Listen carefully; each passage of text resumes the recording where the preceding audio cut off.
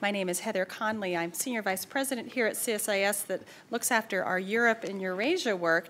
And we have been very excited about this conversation and this working paper that our super-duper adjunct fellow Kati Suominen has put together, looking at aid for E-trade. So you're probably wondering, why is a Europe program looking at aid for E-trade? We have been doing here at CSIS, and along with my colleague Scott Miller and others, we've been looking at the transatlantic trade space. Obviously, for the transatlantic trade and investment partnership, it's a huge pillar of our work. But rather than just talking about TTIP in more generic terms and on our support for it, we wanted to dive deeply into really what was changing within that transatlantic space, and certainly data, online trading, in our view, was one of those key areas we wanted to take a look at. And very gratefully, Kati joined CSIS and helped us think through some very new and exciting ideas in this space. This project would not have been possible without the generous support of eBay and helping us think through and some of the key issues they were looking at. And it's a great partnership, and we're looking forward to, again, thanking our colleague Usman Ahmed, who's not arrived yet, but who's been a great partner with us.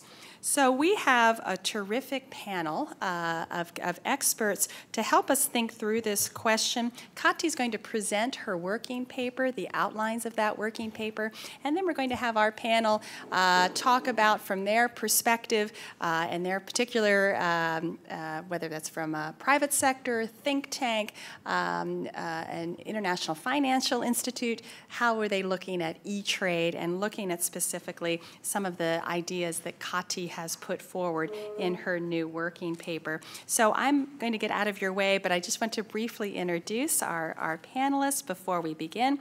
Of course, Kati, in her role as adjunct fellow with CSIS, but she's also the founder and CEO of the equity crowdfunding platform Trade Up Capital Fund, and she's also the CEO of a trade research firm, Next Trade Group, and in her spare time, of which I do not believe she has much, she is an adjunct professor at UCLA's Anderson School of Management, and she's just been a fabulous partner. Kati, thank you so much. After Kati gives her overview, we're going to turn the floor over to Dr. Joshua Meltzer, who's just around the corner, fellow in global economy and development at Brookings Institution, and he too is an adjunct professor at CSIS and a reviewer of the Journal of Politics and Law. Josh focuses on international trade law and policy issues, a great deal of focus on the WTO and free trade agreements. And then we have Jennifer Sanford, Senior Manager of International Trade and Energy Environment Policy at Cisco Global Policy and Government Affairs. Jen has an outstanding and long-serving career in the international trade space. Prior to her work at Cisco, she was Director of International Trade Policy at the American Electronics Association and has done an enormous amount of work on Trade Promotion Authority in 2002 and working on a variety of instruments, PNTR, China's PNTR, and other things. So we're delighted that, Jen, you could be with us.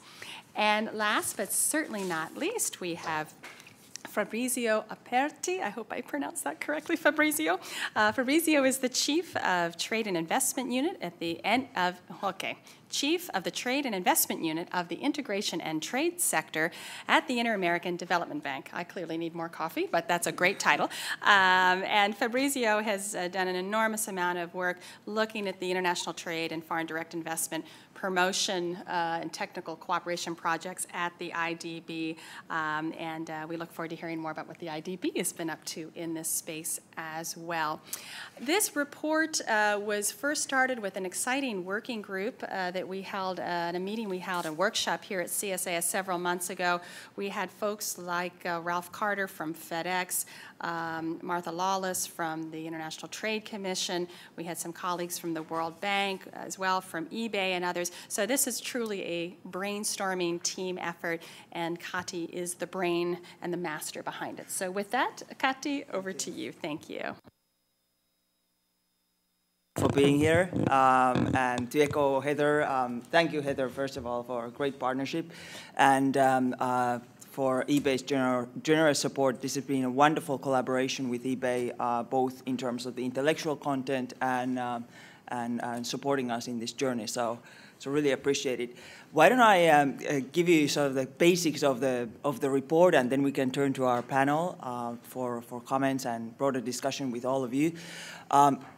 What I would basically do is to divide this in three parts. One is to discuss the opportunity that e-commerce represents for companies and consumers around the world and international trade.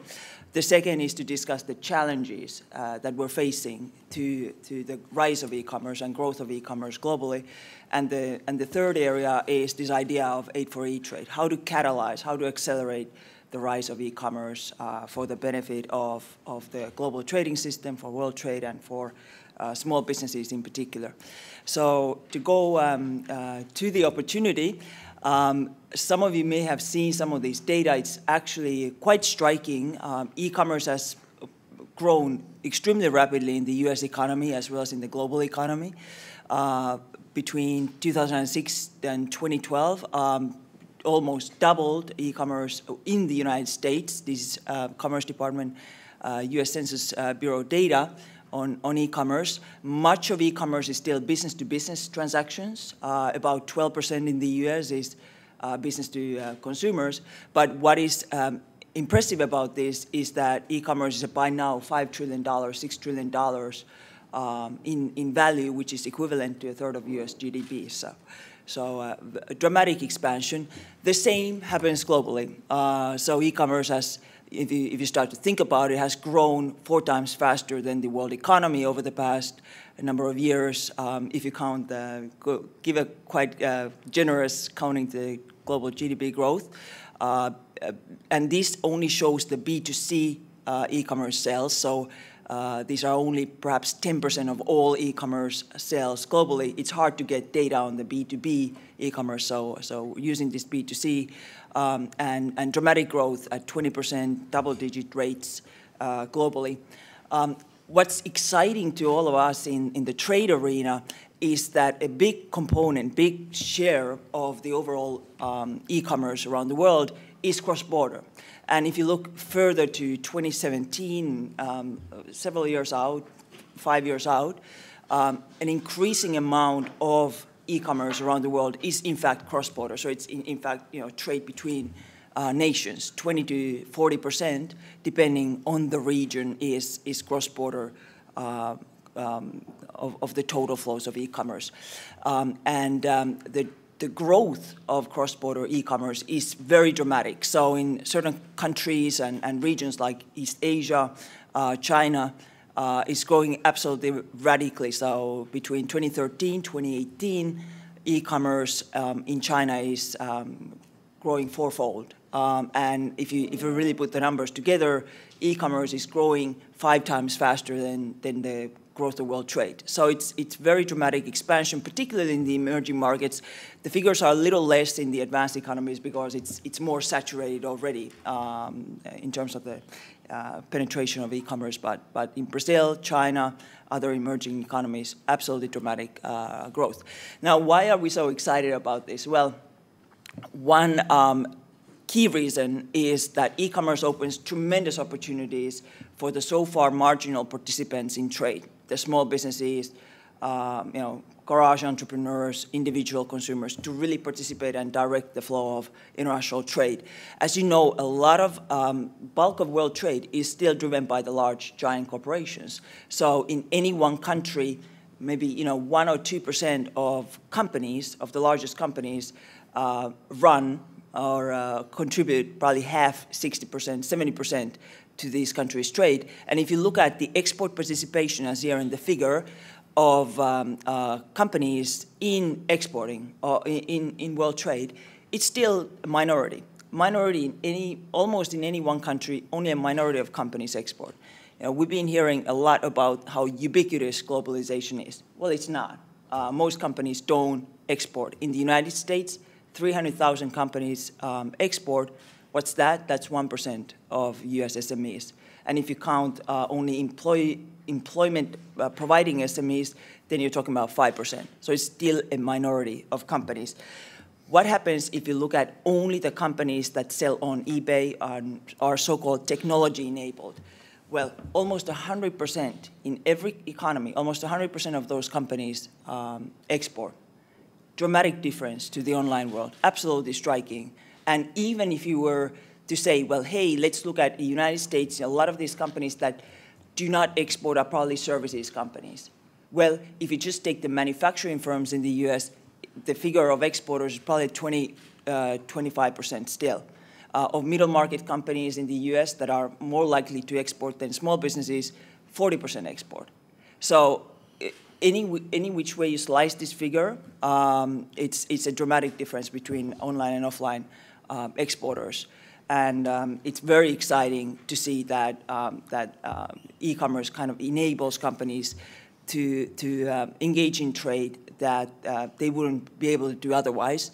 And why is this? Well, one of the reasons, of course, is the visibility between buyers and sellers that e-commerce provides. It's one of the great hurdles to trade is the distance between buyer and seller located far apart. And e-commerce enables companies to be much more visible, enables products to be visible, and in fact enables companies to be discovered by the foreign buyers. So oftentimes, a company that sells online becomes discovered by a foreign buyer and kind of accidentally becomes an exporter. But what's interesting about this is that if you look at a little deeper, this is eBay data on Chilean firms, companies in Chile, again comparing the technology-enabled companies that sell on online platforms versus the offline sellers. So another dramatic difference between the two sets of companies is that the number of destinations, the export diversification in terms of market diversification of online sellers is dramatically higher than for offline sellers. So for Chilean companies, the typical company, Fabrizio knows this well, exports probably to 1 to 2 countries, 1, 2, 3 countries, whereas the online seller exports to an average of 28 countries. Incredible diversification for companies. If you look at the survival rates of entrants, i.e. companies that engage in trade for the first time in year 1, do they still export in year 2? Do they survive into exporting in year 2 or 3? Typical company does not. Only 30% of companies in Chile, this is very much the same data around the world, survive in the export game. Most of them don't export after, they may have a few export transactions in a given year and then they stop in the second year. Online, again, the difference is striking. 80% survive, they continue exporting. And what does this do to a country? Well, these survivors or sustained exporters are key to the growth of export volumes. So e-commerce provides both market diversification, export diversification, as well as export-led growth. Very exciting data. So just to summarize the opportunity here, e-commerce increases export participation, particularly of the smaller companies that have so far been outsiders to the international trading system, propels export diversification, increases export volumes, and of course, it's good for all of us. We get greater variety of products, greater quality of products at better prices. So how do we accelerate this? In a way, you might ask, well, we saw that e-commerce is growing globally, but why isn't it global already? Why is it still maybe 10% of all world trade? It's still not quite as global as we would like, and certainly the penetration of e-commerce is not the same in emerging markets as it is in the transatlantic arena, say. So what do we do? What's the challenge here? Well, there are a number of challenges that come through the work that Josh and Jen and others have been doing. One is just to go through this quickly. A lot of you have read about this. Digital protectionism, data protectionism, number of issues there, data flows across borders. All of these hamper the participation of e-commerce platforms, of companies in e-trade. And if you drill further down, data, we're talking a lot about data flows in this town. Data is a critical ingredient, if you will, to a number of services and goods that are being traded across borders. So as governments restrict access to data, they also increase the cost of goods and services. And so this is basically a very much acts as a tariff and reduces, it has actually negative implications to GDP growth in countries, has empirically been shown. What comes through in surveys in emerging markets in particular is that the security and ease of online payments is a major problem for small companies to transact online. Consumers just don't believe that their personal data online is safe. They don't necessarily trust in online payment systems, and these are come through surveys as some of the major challenges for the spread of e-commerce. There are trade compliance costs. We're talking about a very different set of participants in trade than ever in the past, where probably the importer of record is an individual consumer, and the exporter is could be a company run by 2 or 3 people.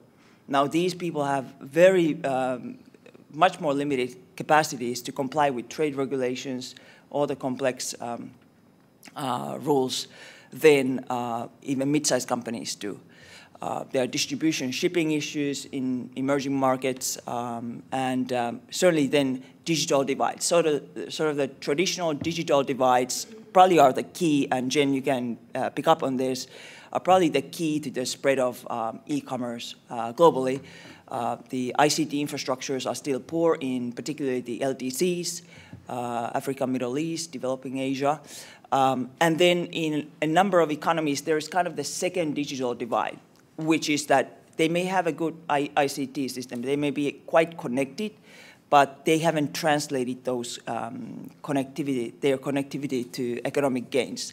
And this includes kind of the emerging markets, Eastern Europe. So to paint a picture here, this is data from the World Economic Forum.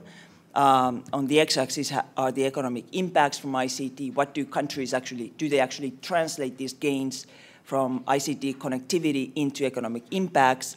And on the y-axis, you have the ICT infrastructure quality.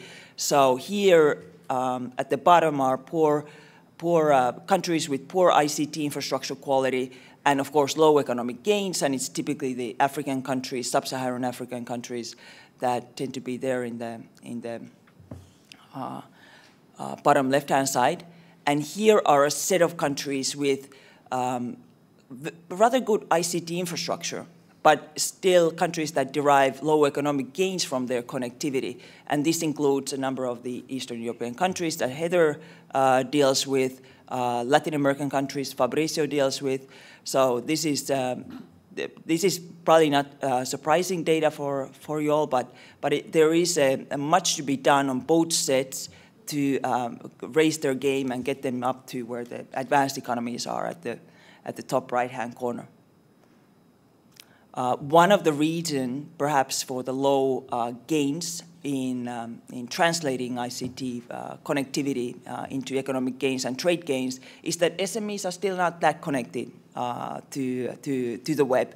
They do quite a bit. This is data from the World Bank. They do quite a bit of emailing and so forth with their clients. But if you ask them, well, do you have your own website, let alone, well, do you sell products through online platforms or your own e-commerce platform, the answer is more likely to be no than yes. So there's much work to be done here, particularly in South Asia, Sub-Saharan Africa, but certainly in Latin America as well.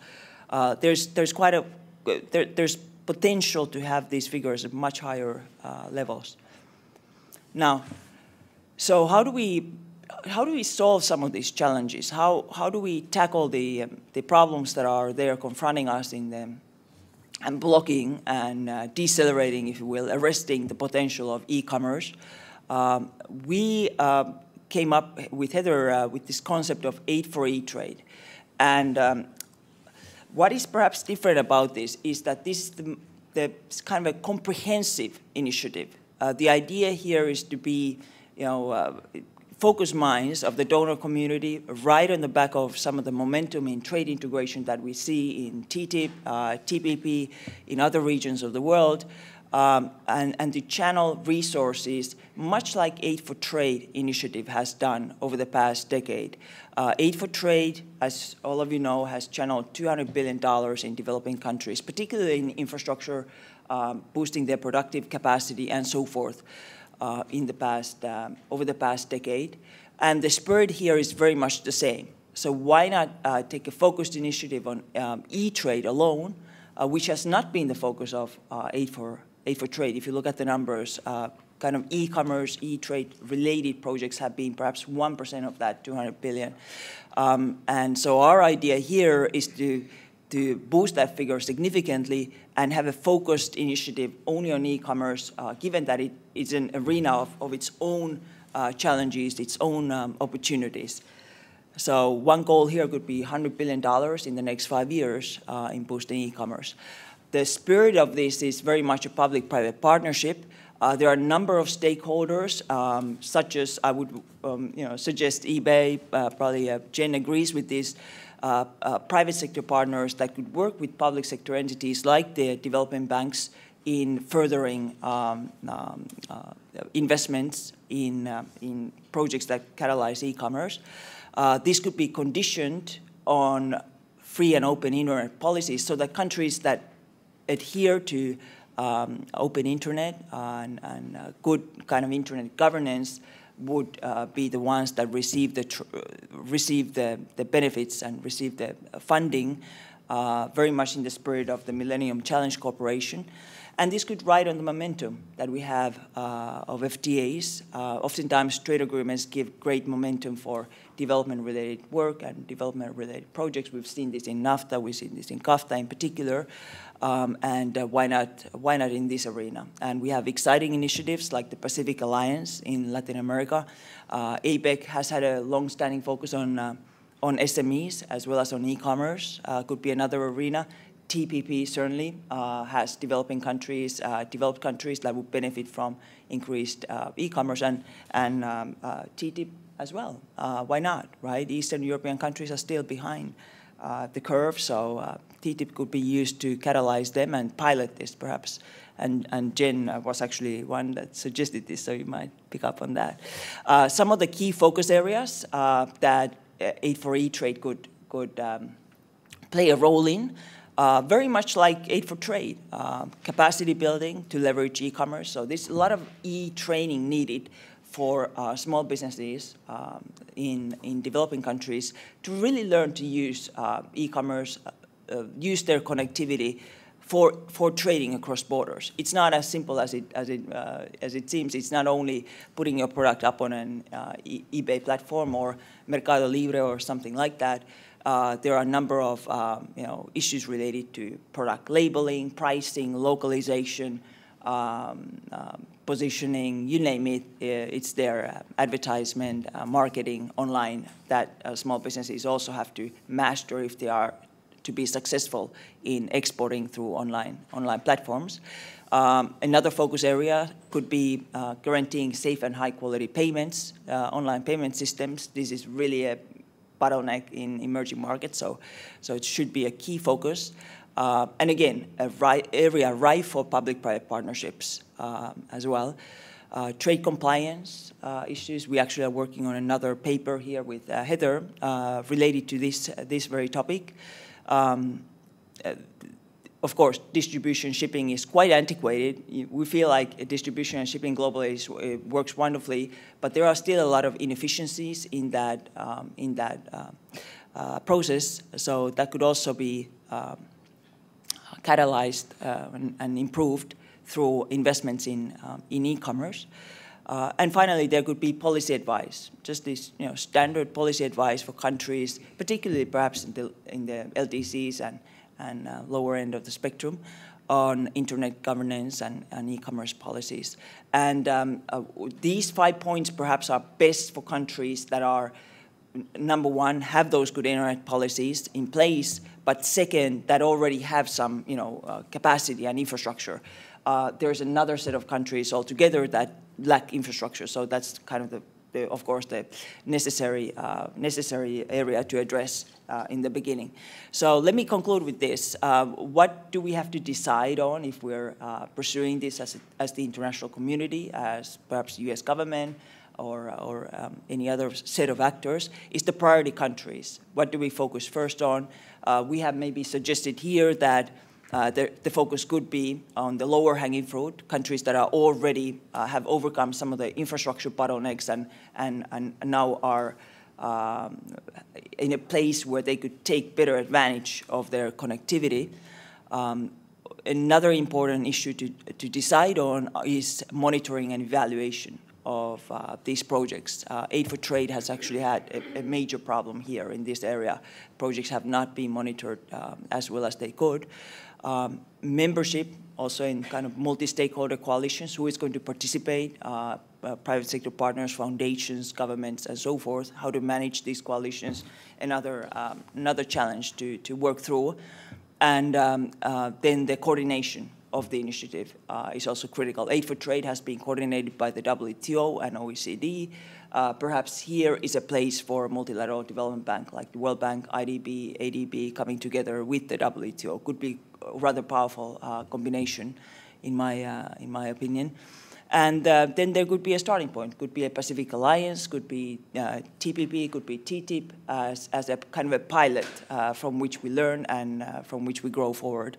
And one idea we had in the paper to leave you off with, one idea is a platform that gathers data on information, data and information on e-commerce investments, e-commerce policies, policy barriers on e-commerce, and policy innovations as well. That informs the world as to what's going on in e-commerce. I've yet to see anything like this, and this could be a very useful complementary tool to the idea. So thank you very much. I've gone on for a long time, and I very much look forward to the panel. Kati, thanks so much. It was a super overview, and it's a very exciting report. If you haven't had a chance to read it, I commend it to you. Josh. Great, thanks. And Kati, thank you for the paper and the presentation. It's a very rich paper with a lot of information in there, a lot of great, I think, policy ideas and proposals, and I think gives us all a lot to work with and to think about and to talk about going forward. I'm been asked to speak fairly briefly, and so I'll do that. I think one of the things that comes out of your presentation, Kati, and something I just want to talk about a bit more briefly is, firstly, the importance of platforms. Because you were speaking a lot about eBay, and obviously eBay's been great in terms of giving opportunities to small enterprises to export, and of course there are other platforms which are becoming competitive and also significant in the US and in other countries. And I think that one of the things that comes from this is the idea that, firstly, the opportunities become economy-wide. So, we're talking about small and medium-sized enterprises. We're talking about goods. We're also talking about services often as well, where there's a lot of key opportunities there. And, the way that the globalisation of the internet and access to it has really had an impact on businesses and economic sectors which are not really IT anymore. So the IT now is being understood essentially as sort of a supporting framework, and it is sort of using that framework to become global, which I think is often a really key message, because often the IT infrastructure is, at times you get governments who see the IT infrastructure as being very American, for instance, and the point I think is that this is not about an American business model necessarily. It's about giving the rest of your economy the opportunity to actually use these services, use these platforms to go global. I think that's a really important message that certainly comes out of your paper as well. I think the other thing which is really interesting about this is how much of this, in a way, is consumer-driven in a way which is a slightly different to the way we normally think about just commerce and international trade generally, because you can be, I guess, on eBay, take it as an example, and you may not necessarily set yourself up as an international trader, an international company, but if it happens to be the case that someone from Canada or China or wherever gets online and purchases your goods, suddenly you're an international trader. I think this is like part of the the crux of your thinking here is, we need solutions both at sort of the business end and in a way at the consumer end, which is different to the way we've normally been thinking about enabling consumers, because they are going to some extent drive the patterns of trade more than the strategic thinking of the businesses, which has normally generally been the case. And then you obviously get into the situation that you get an order from another country and then you have to be able to fulfil it, and you run into all these challenges of, do I have the payments, etc., set up, and can I get it to that country in time, and all of those costs which are still there, which are important, which still need to be addressed. So, it's just thinking about this, I guess, from the consumer end. Clearly, I mean, one of the things that's happening, which is very important here, is the growth in internet access. There's about 4 billion people still in the world who do not have internet access. Most of these are in the developing world, and by the ITU estimates that internet access will double by 2020. Obviously, most of that growth will be in the developing world. You made the point that there is sort of saturation, in a sense, in the developed world, so you would expect that growth to be there.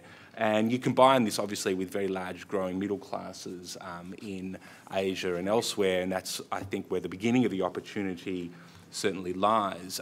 The other trend, and Cisco's got some great data on this, is the extent that the accessing of the internet is going to be on smart devices and on mobile devices. And so that's going to both generate data, which you mentioned, and it's also a completely different way of interacting with the internet and the way of consuming on the internet, which is also going to change patterns of trade in fairly significant ways, which I think we're really probably only beginning to understand and think through. So just one example, in the developing world broadly, sort of access to smart devices is expected to double in the next sort of 3 or 4 years, which is fairly significant. I mean, the penetration's already fairly high in the developed world.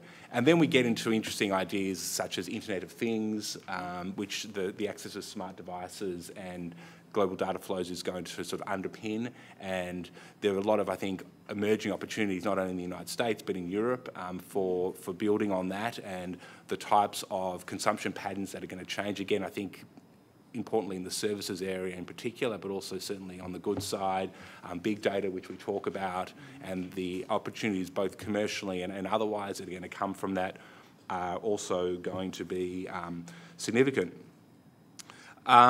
So the other thing which I think is a really interesting part of what's happening here is the sort of, you talked about the B2B bit, which I think is really key here, because one of the possibly undeveloped opportunities here is still the opportunity for businesses to use the internet to access inputs themselves, often services, but at times goods, to improve their productivity, their competitiveness, and their capacity to then also engage in international trade. In a sense, there's possibly a win-win situation for the United States, at least, which clearly has a comparative advantage when it comes to sophisticated services being provided online, providing that to developing world businesses, which can then improve their own competitiveness and productivity, and then engage in the next stage of selling to consumers. And all of this can be enabled online, and it gets back to, I think, the framework you talk about in your Aid for E-Trade proposal, where you need to build up the bottom-up internet capacity, the internet access, and the like, to actually enable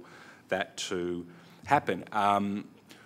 The other bit which is going on as well, obviously, in the B2B space, I guess, is that we have commercial transactions. We have a lot of, I guess, internal business-driven activity which isn't being picked up in a lot of the trade data and the trade statistics, which is still important, and from a policy perspective, I guess, is also hard to get at because the data is not there, in a sense. And so whether we're talking about managing sort of supply chains, or the type of R&D and collaboration that the internet enables to happen globally, this is an increasingly important business activity which the internet is allowing.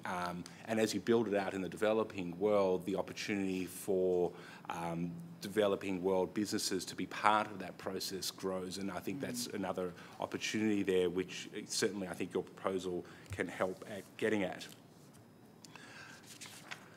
I think when we think about the aid for e-trade, the only thing I want to, you had a very comprehensive list of ideas in terms of building out the opportunities for SMEs, particularly in the developing world, to engage in e-commerce. One of the things, and you do mention this, that seems to come up as one of the issues here is even once you've got the internet access, you need to obviously build out both the sort of the literacy, the skills in that area, and then you also run into issues to do with language. And Fabrizio, you probably come across this a bit in Latin America. You certainly see this in Asia, where the internet's still coming out of obviously the United States in particular, but other parts of the world is driven by English, and so the capacity for small businesses in non-English speaking countries to really benefit from the internet is a simple thing in a way, but actually not a simple thing to address necessarily.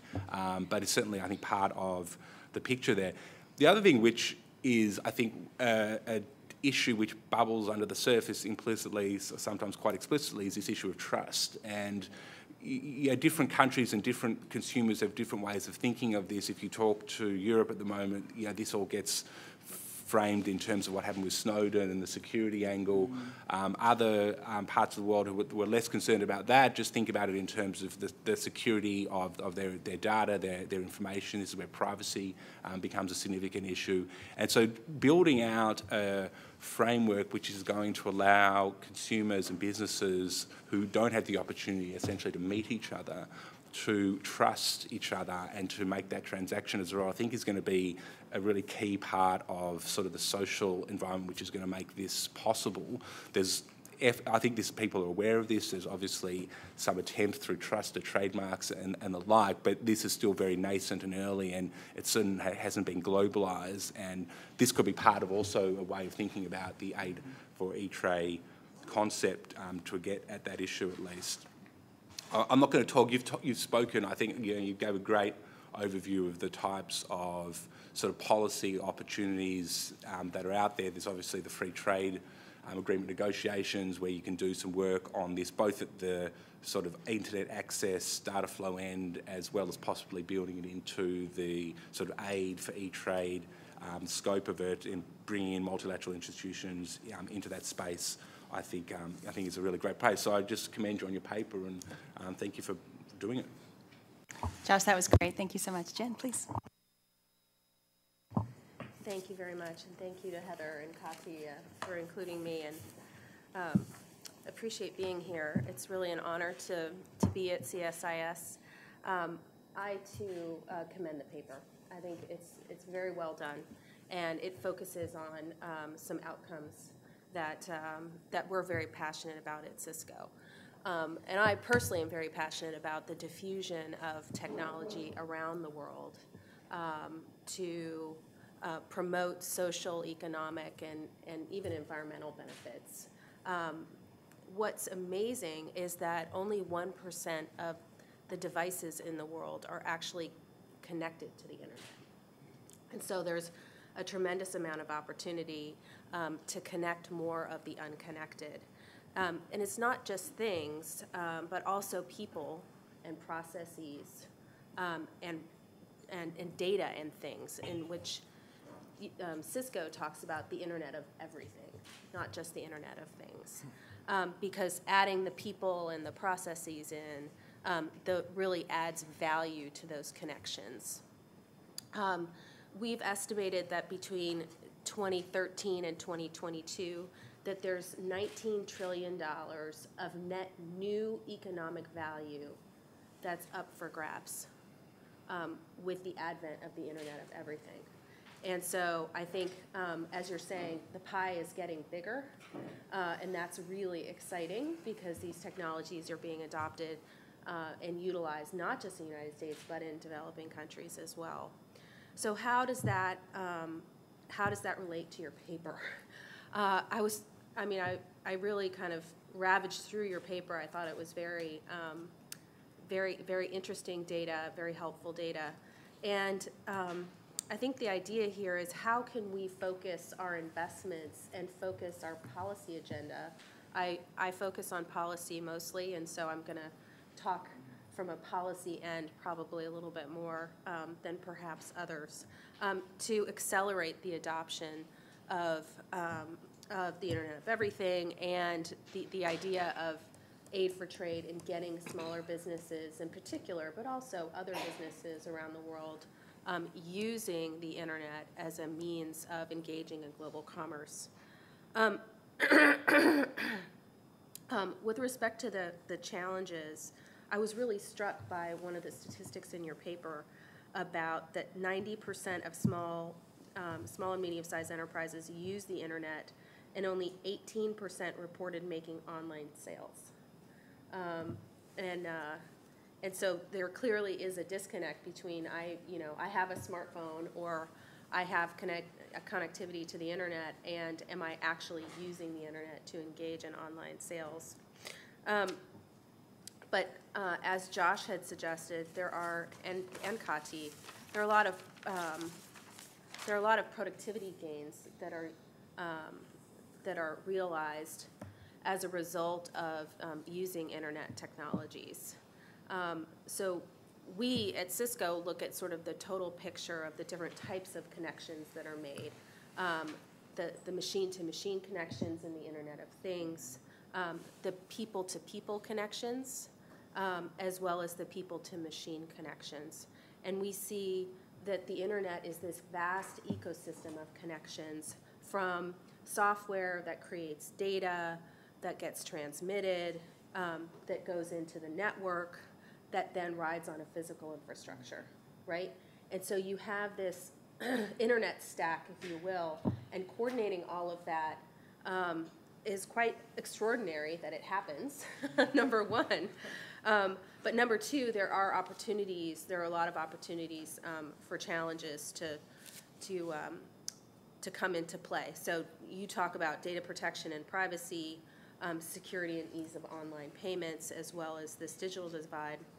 And while I agree with those challenges, I think there are other challenges as well, including, and you had mentioned, it's interesting, you mentioned Internet governance and you mentioned ecosystem, but I think we need to make sure that those ideas are brought into sort of the policy agenda so that so that the challenges are addressed by policies that change in order to create the reality you're looking for. So Internet governance is clearly a very important aspect of Internet policy today, where we want to maintain the multi-stakeholder system that's used to run the Internet as we know it. Standards and interoperability are also really important things to keep an eye on. None of this works without industry-led standards and interoperability among the different stacks, technology stacks, that is. And so, so I would hope that would be an aspect to keep an eye on and make sure that in talking with these governments about what types of Internet governance and e-commerce policies to erect, that we also have kind of a robust policy agenda, including spectrum policy. Harmonized spectrum is very important. Mundane things like duties and taxes. I think you had talked about trade compliance, but we really need to get those remaining sort of de minimis issues dealt with, particularly for smaller shipments. Trade facilitation and customs, very excited that the trade facilitation agreement is back on track and that we're going to look forward to implementation there. I think that's in particular going to help many developing countries to align their trading systems, if you will, to the global trading system, provide some harmonization, and of course export controls. I'd be remiss if I didn't mention that there are certain technologies that cannot be exported, at least from the United States or re-exported from another country without certain trade controls. And so I think that's an important piece of the compliance aspect of this that needs to really be taken into account. So in my view, the digital trade agenda is all of those things, right? It's protection, it's addressing the data protectionism and localization, forced localization issues, requiring companies to process or store data in a particular country. I thought Josh was right on in mentioning security and trust. This is an issue that needs to be addressed multilaterally, and we need to probably incubate it, and I'm very interested to see what happens in TTIP with the Safe Harbor Agreement on the margins. Yes. So I like your idea of export promotion for small businesses, and I'm very interested in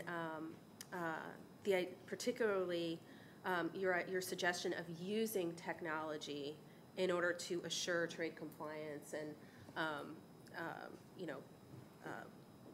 to facilitate that kind of trade. The conditionality I thought was a great idea as well.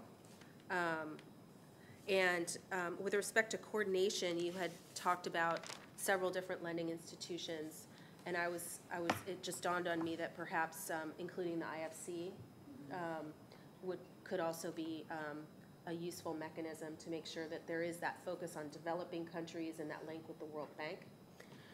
And your commons idea is a very interesting idea. I think it's a way to actually scale this over time, because as you say, you're going to have to pick some priority countries and see how things go and get some lessons learned.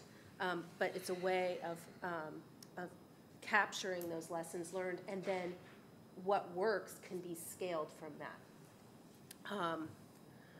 So I guess one question I had, and which I think maybe would be ripe for discussion here, was what would be the measure of success for, would it be seeing those small SME numbers that are engaged in trade go up relative to the overall growth of e-commerce trade?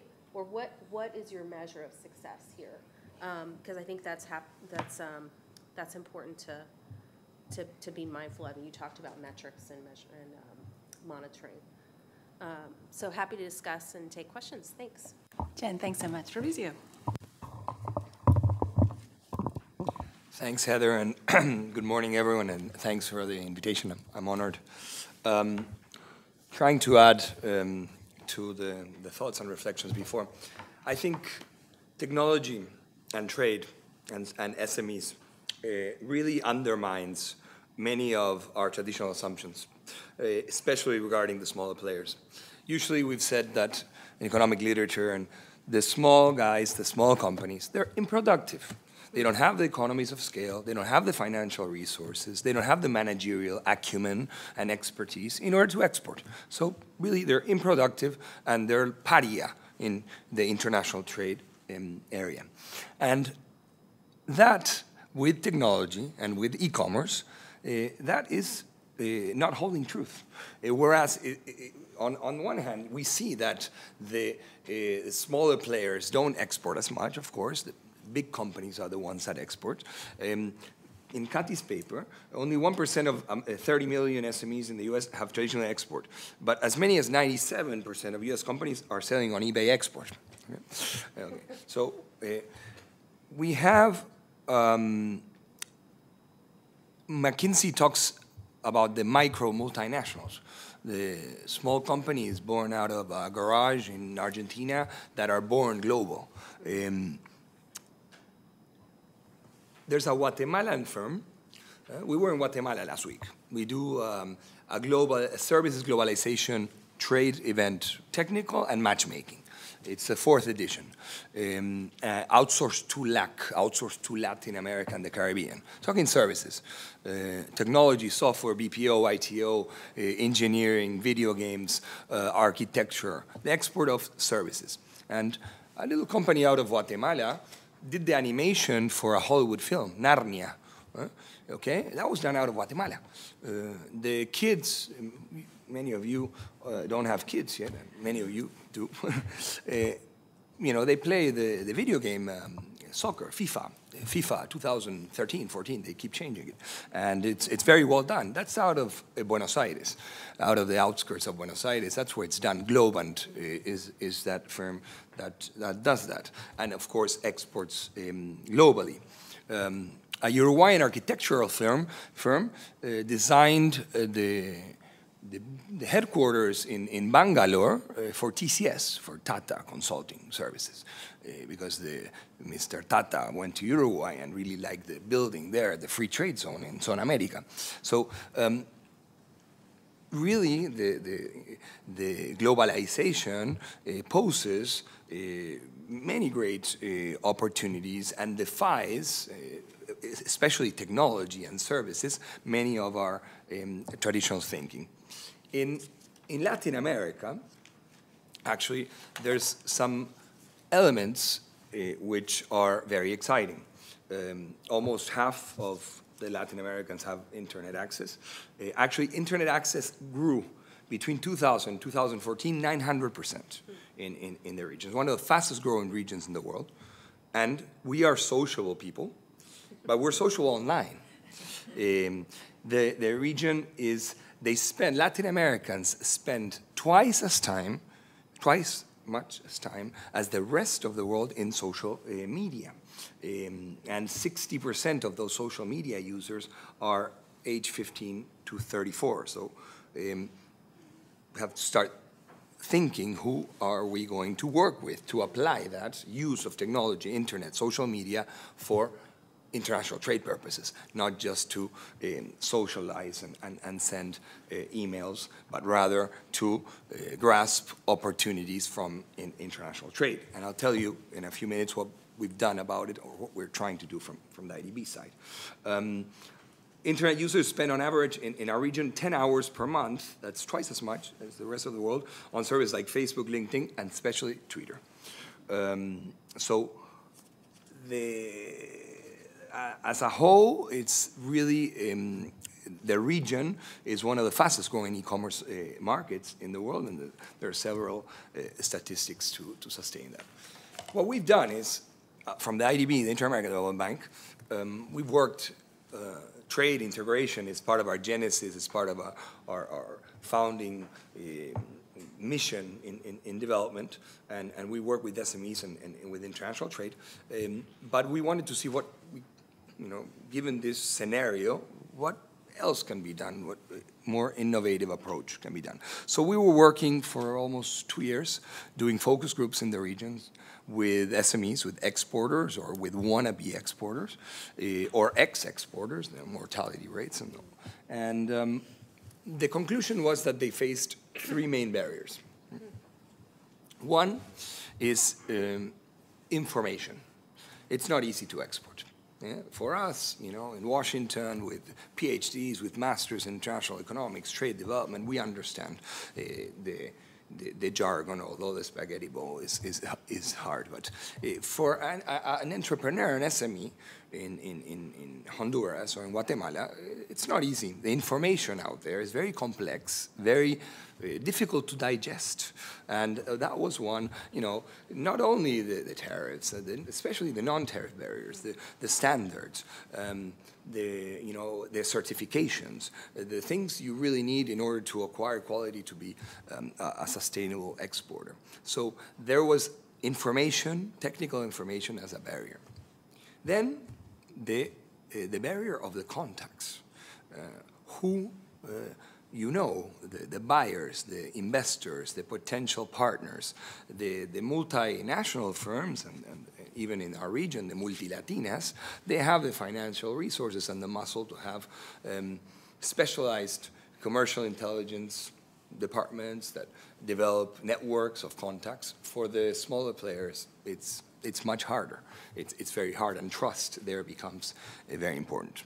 And then access to finance, access to credit, financial resources, which of course is a barrier, especially for the smaller and medium companies. So we put together all those elements. That internet usage in our region was growing so much, and we're avid social media users, yet the smaller players are not exporting as much as they could. And then these barriers that we encountered with focus groups on the ground, having interviewed hundreds, thousands of small and medium companies. So we partnered up with Google, with DHL, with Alibaba.com and Visa, and we created a social network for businesses, the first social network for businesses, which is connectamericas.com. You have Facebook for the individuals to socialize. You have LinkedIn for the professionals to network. And this is a social network for companies to basically try to overcome these three barriers. So it's three words for those three barriers: learn, connect, finance. So in learn, there's content necessary for exporters to access, to interpret, to understand in a very easy way with a lot of data visualization and in three languages. Language, of course, is a barrier, but you have it in Spanish, English, and Portuguese. And with the Google tools, you can translate it to every language because we have the Google Translate there incorporated in the platform. So you have information with the learn. Then you have connect. And connect is really what we think it's the most innovative approach, because it's really the social media aspect within the platform. You can find companies, you can find profiles, you can find entrepreneurs, see what they're doing. You can send them emails within the platform. You can rank your exchanges, so it gives credibility and transparency to the platform. We do verification. We verify each company that comes in. And so that connect pillar is the one that has shown most usage and popularity. And then there's the finance. Finance is access to an easy access to the banks, the private banks, as well as the multilateral like us, that provide lending, direct lending for export, or apart from trade financing, just various technical assistance programs that are out there to do that for the export purposes. So I do think there is a big role for multilateral development banks, for the trade promotion organizations. This is not done on our own. This is done in close collaboration and alliance with the TPOs and the chambers of commerce of Latin America, of the Americas, and also outside as well. So we have, for example, if you're looking to buy quinoa, which is actually booming, and there's not enough quinoa, and the price has gone up like crazy, and it's really something, that product. You can search there in Connect Americas, you're a buyer of quinoa. And then if Bolivia, which is a big producer, has the information, then you are in the Trade Promotion Agency of Bolivia, in the online information that it has on the price, on the suppliers, if they do. That's called the functional integration. So we're functionally integrated with the chambers of commerce and with the trade promotion organizations of the region, but also outside, in Europe and in China and in Hong Kong, in Korea, and now in the future in Japan, because those are our three shareholders at the IDB from Asia. So we think there is a role for the governments to do promotion, to overcome these asymmetries of information, of access to finance. We are a contributing element to that. We're not the panacea. We're not going to solve all the problems. But we are working very intensely with Uruguay 21, Pro Chile, Pro Mexico, Pro Export Colombia, and all the rest in the region in order to really try to exploit these technological developments so that the smaller players can export, can become global players. And it's not only direct exports. Many times it's indirect exports through the supply chains as well.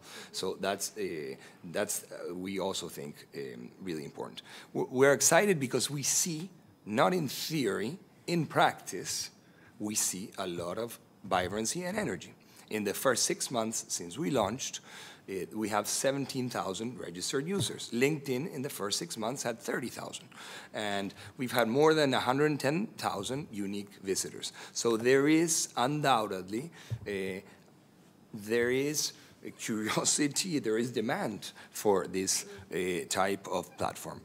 in order to be sustained, you have to innovate and you have to make sure that it accomplishes actual specific results. And the metrics and the evaluation and the monitoring mechanisms become key, especially to report to our shareholders, which are funding this, both public donors and private companies, because these companies have put resources in kind through experts, but also financial. And of course, we want more of that because we are in a startup mode and we face limited resources. So we really have to show that this is working. But from our experience in the ground and talking to many companies, they need this type of supports. So. Fabrizio, thank you so much. That was a great, very tangible example that I thought brought all of your presentations together beautifully. Before I open up for a question period, Kati, I just want to give you a quick second if you want to respond to any of the comments. We don't often do a peer review paper, as a panel discussion. I think we should do it more often. It's wonderful. But Kati, I wanted to give you a chance if you want to have any response back to the three presentations, and then we'll start the Q&A. I think wonderful comments, all of you from different angles, and perhaps what Fabrizio is talking about, Connect Americas, is really bringing together a lot of the elements that perhaps this Aid for E-Trade initiative would bring, public-private partnership, very tangible objectives of helping SMEs grow globally, and certainly, catalyze the digital economy that Jen and Josh, you were talking about, because this is not only about e-commerce. Certainly, if we were to adopt this kind of an initiative, it would help a lot of different players, a lot of different aspects. It would definitely catalyze the internet, everything. It would be just, useful for a number of different players and a number of different areas, like finance, for instance, for small companies. So appreciate very much the comments, and I think the metrics are key. Like, the goal is absolutely critical.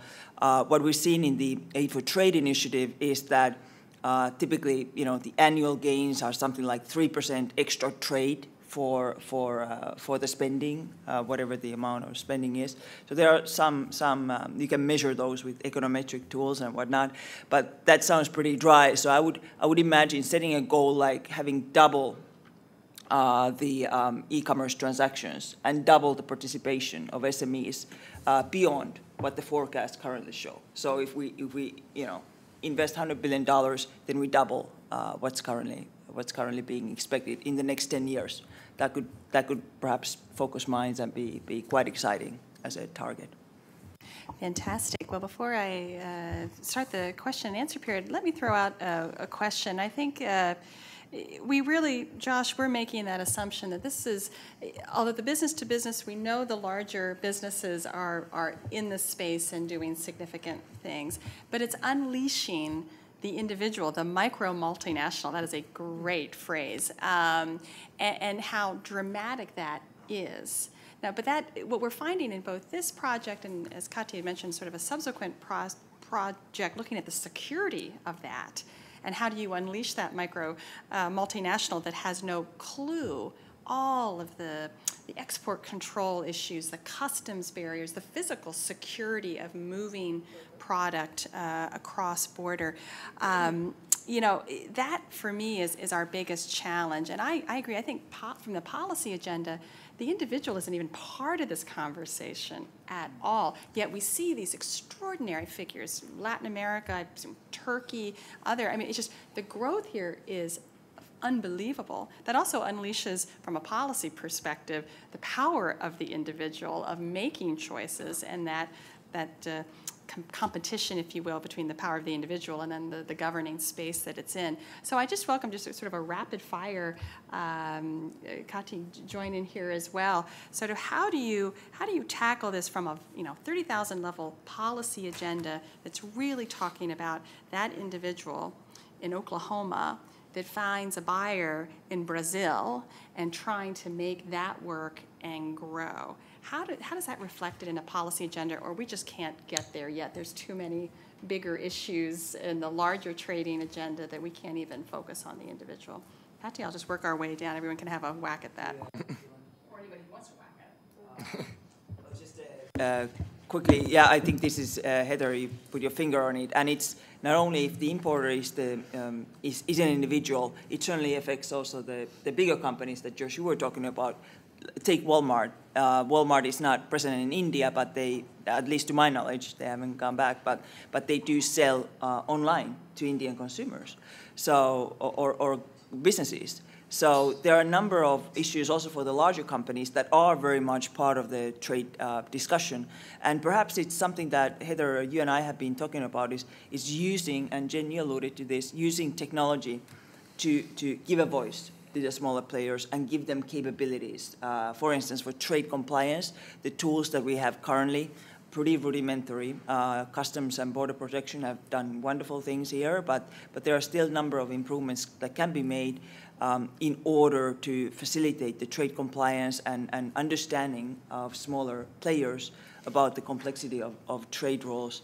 And that's definitely something that can be done with much more sophisticated tools, like Connect Americas is a great example of that. So, I think I just want to actually pick up probably part of what Fabrizio was saying. I think this is partly an export promotion agency issue. Because if you see, there's this sort of tension in the allocation of resources. I think in the sense between the the extent that export promotion agencies want to help companies that have some experience already with exporting, and what's becoming this opportunity where individuals and very small companies can go global quickly, and often that's can be in a very explicit motivation of someone starting a business. I mean, whether we're talking about in Latin America or in more developed parts of the world, and particularly in the appropriate age bracket, which is increasingly digitally sophisticated, that people start businesses now thinking globally from the get-go. And so, what's the space there for export promotion agencies in helping individuals who haven't yet demonstrated their capacity to export? And the Connect Americas is a great example, and I'm actually want to learn more about it. I was aware of it. But you look at, say, businessusa.gov, which is just been launched, which is collecting the work of all export promotion agencies and other government agencies in the US on one website, which will facilitate, I think, that process. And you look around the world, there's a process underway in Copenhagen in Denmark called Match SME, which is an online platform which is matching essentially small service providers with businesses. And you look at, in Canada's got this thing called CDMN Network, which is a soft landing program for startups, helping them go international. So I think part of the answer at least is export promotion agencies, becoming aware that the internet's enabling this, and then having the tools in place, I think, to make it happen. Well, as you say, we're going, from the forest down to the down to the blade of grass. Look, I think for smaller companies, run by one or two people, you're absolutely right. They don't have time to engage in the policy issues, and it really is going to be the multinational companies that once were small companies, right? Cisco's only 30 years old, so. We still remember, I was struck actually when I started the company about 10 years ago, how there still was this feeling of being a small company, even though, we have 70,000 employees. There's a lot of greenfield. But the point is, a company like Cisco can invest in policy people like myself, but there are also the ITACs, the International Trade Advisory Committees. I believe that Commerce spends quite a bit of time trying to attract small businesses to participate in the ITAC process. So we need to really educate small businesses. That should be part of your commons, to talk about, want to get involved, want to make sure your voice is heard with respect to how these policies, they're not just static things. We are very fortunate in this country that we're a government of the people, by the people, for the people, and people can get involved. So perhaps that could be one way to add to your comments so that we do get the voice of the small business person all the way up to the tree level into the policies. Just a quick two-finger on your ITAC comment. I don't believe, but please correct me if I'm wrong, there is an ITAC that is focused solely on the e-commerce. There is. There is Yeah, one. it's ITAC 8. ITAC 8. It's e-commerce, IT, and services. So it's a number, but Yeah, it's a bringing a whole bunch of issues together. Because of the ecosystem nature of this type of industry. Yeah, on your comment, Heather, on your question, you were saying the power of the individual. I would say the power of the entrepreneur, and I think we have to empower those entrepreneurs with good ideas and making it easy, or at least less difficult, for them to conquer the markets. For that, we believe, and we're very committed from our development agenda and trade from the IDB with the work of the trade promotion organizations in our region. We work with literally all of them, from Haiti, where we've gathered some really tangible impacts. We worked in Haiti together, and we built an industrial park there. There's a huge textile operation even after the earthquake that came, employs 3,000 people. They're doing, there's contact center operations there, to Chile and Uruguay and Colombia, where we're working in other sectors as well. So what do they have to do? These trade promotion organizations, training, lots of training, and provide online training in order for exporters to keep up to date with all the regulations, procedures, and going beyond FDA. Yeah, it's fine. Yeah, the FDA has its very own stringent rules for to import food in the U.S. But then it's how Walmart buys, how Costco buys, how Safeway buys. Those private standards. Walmart, by the way, is the first individual employer in Latin America. Walmart, 450,000 people. So streamlining procedures, making it easier. The one-stop shops we're doing, ventanillas únicas de comercio exterior, de buses, which we're funding, those one-stop shops to export and making it much, much easier. I think it's very important. And information is key. And I think in the future, and we're thinking about this, the sharing economy, the Uber of international trade. There's a lot of lost value when a container goes half empty, or when Walmart says, yes, I like your gluten-free crackers, but I need 4 containers, and the company cannot do that. But if in association with others, they can do sharing, they can do associative partnerships in order to confront more scale. And that's a question of information. Information standards and very punctual and specific and precise information. So there's a lot of lost value that can be captured, and the entrepreneurs are very much aware of this. And increasingly, we see in the international trade events that we organize. In the past 6 weeks, we did an infrastructure investment event in Miami with 600 entrepreneurs. 4 weeks ago, we did one in Changsha in China with 2,500 Latin Americans, 1,500 Chinese. 3 weeks ago, we did LAC flavors for the food sector, gluten-free, organic, fair trade, kosher, halal, all those niches that are growing much in the markets. And last week, we did outsource to Latin America. So we've been quite busy. And what you see from interviewing all these companies that participate, because we organize matchmaking meetings, is that they collaborate. And many of the deals that are being done together as they associate with each other. And so we have to give more incentives for that. There's not enough stimuli for that. Corfo in Chile, they do a very good job, the development institution Bank of Chile, for this with specific incentives, direct assistance for associative ventures in order to export, to share the costs of marketing expertise in a certain market. I think we have to think about that, empowering the entrepreneurs and empowering them, collaboration amongst themselves. I love the idea of Uber for shipping containers. That's a phenomenal idea. We have some time for a few questions. Does anyone have any questions or comments? We'll take the lady down there and then sir, you. Please. If you could please identify yourself. Sure. I'm Erin Endine with Corona Corporation. I've worked with Kati before, and thank you for inviting me. I thought it was a fantastic presentation and really interesting research. I look forward to looking at the paper in greater depth. Just by way of background, I've been managing USAID trade capacity building projects for about 15 years or so. And so it's through that lens that I'm hearing this, and I'm really finding it very exciting. And so I think it's a huge opportunity for developing countries, and especially for small and medium enterprises. And I agree with Fabrizio's comments that it could very well be sort of turning on its head all preconceived notions about SMEs and how large their contribution can be.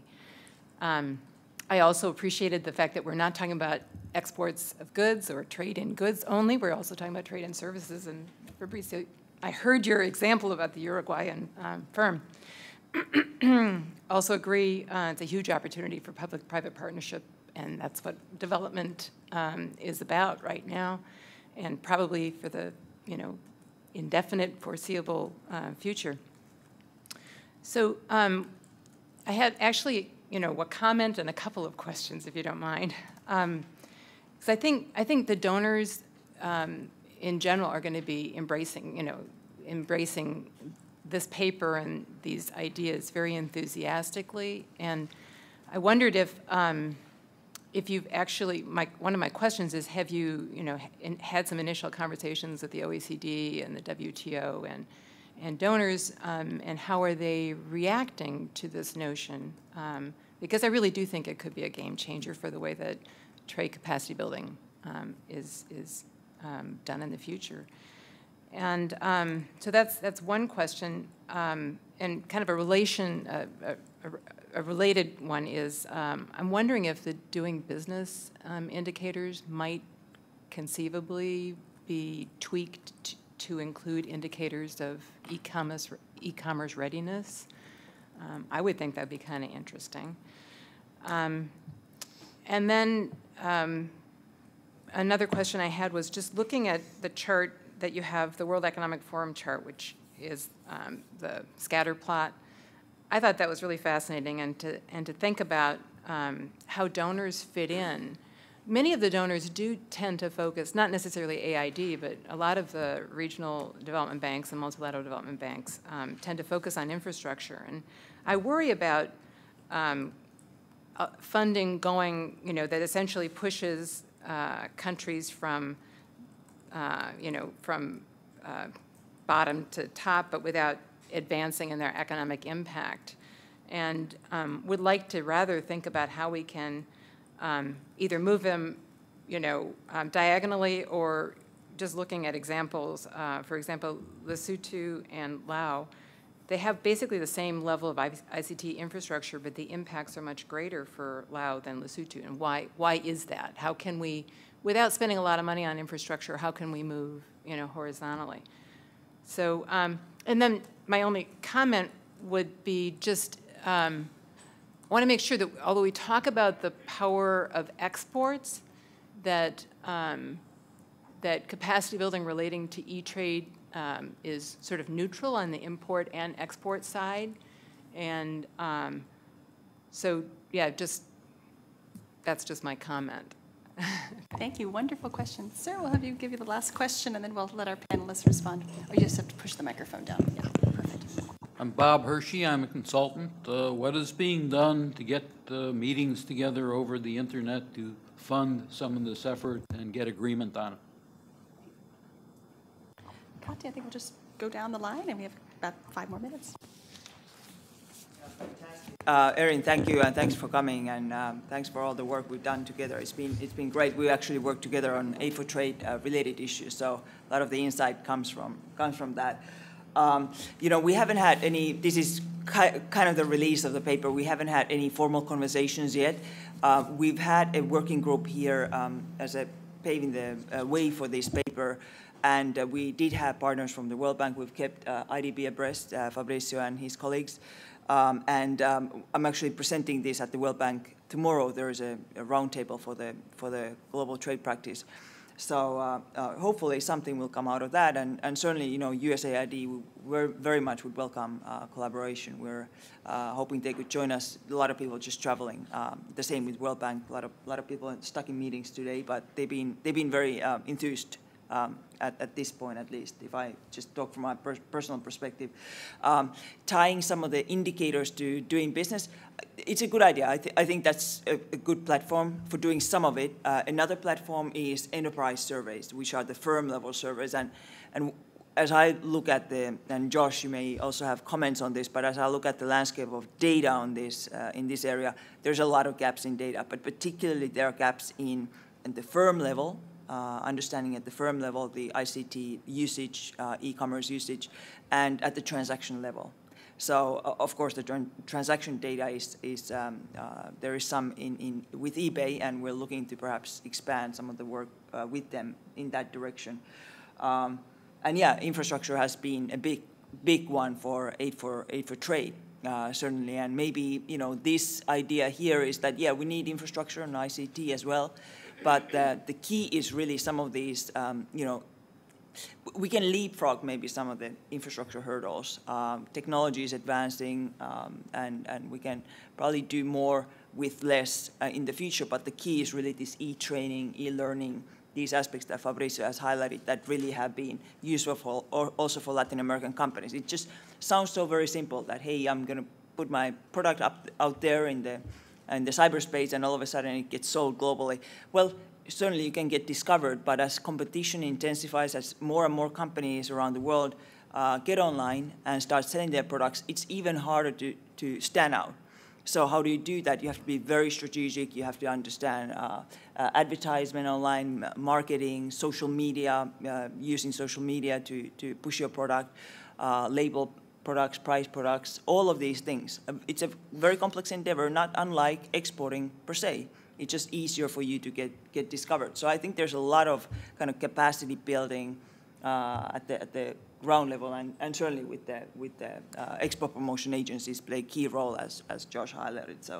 So I'll leave it at that. And definitely on the import side, something this was very pro-export kind of presentation, but as we look at the import side, e-commerce has also enabled companies to access inputs at much lower prices, much more efficient inputs at world prices, because it also gives them the visibility of sellers, and platforms like Alibaba are very powerful for this. So there's probably going to be much more on the import side as well. Well, it's very striking to me that a country like China is in between these two bubbles, right? Why isn't China way up and to the right, given, you know, the size of their economy and the fact that they're the largest trader of ICT in the world, both on the import and the export side? And to me, it's because of some of the rigidity in terms of how technology can be used in China, and what types of technologies can be used in China, and is the technology being placed in its most productive use, right?